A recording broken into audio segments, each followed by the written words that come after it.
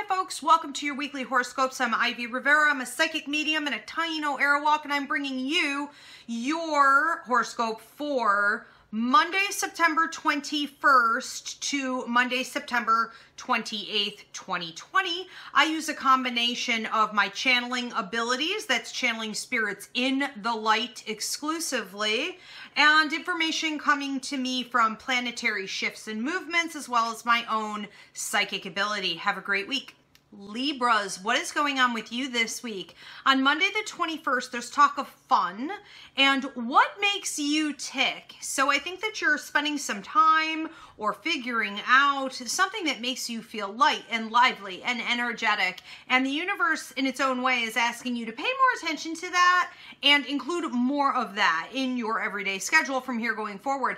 On Tuesday the 22nd, Wednesday the 23rd, Thursday the 24th, we have a general theme on all three of these days having to do with a community effort, a group effort. This could be family as well, but you in a group creating some type of advancement for what is best for everyone involved. But for others, depending sun, moon, or rising, this community effort could also have a lot to do with problem solving. So something may be really off kilter and we need to make sure everybody brings their A game, brings their muscle, and is paying close attention to detail to get this wrapped up by Thursday the 24th. Now on Wednesday the 23rd, Thursday the 24th, we have love coming up both of those days. This could be a new love partnership.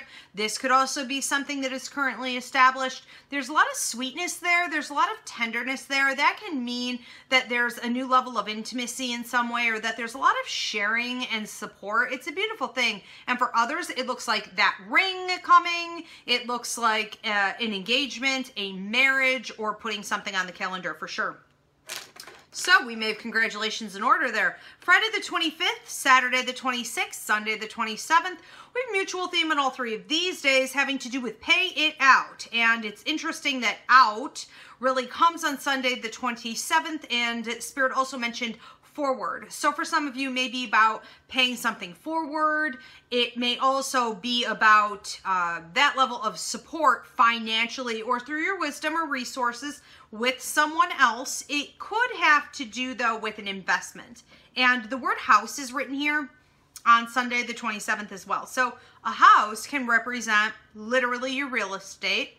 It can also be about your body, your life, your lifestyle. It can be about investing in what is going to be your haven or your support system in taking you forward in the world. So if we're talking about paying it out, it's going to be about investing in what is truly important.